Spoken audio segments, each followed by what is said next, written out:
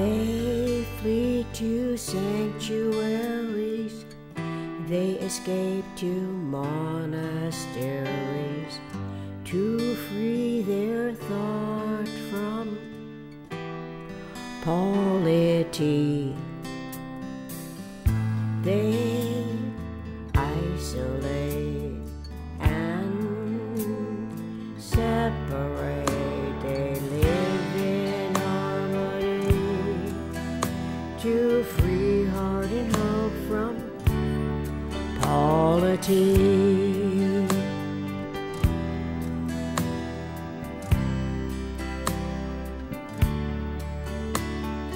They establish a community, they pray and worship diurnally to free their minds from polity.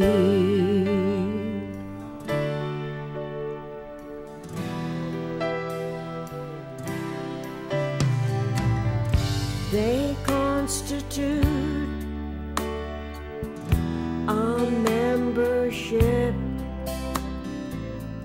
They become a political entity to defend the self from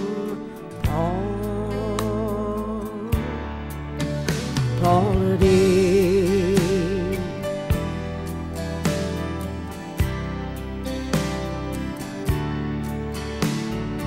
They learn synergy, energy. They process their experience. It produces a geometry, conceptual equanimity.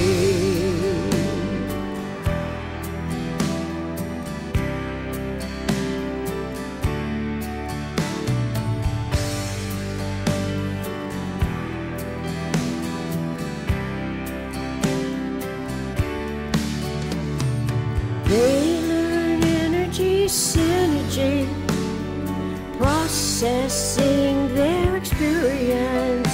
It produces a geometry, conceptual equanimity.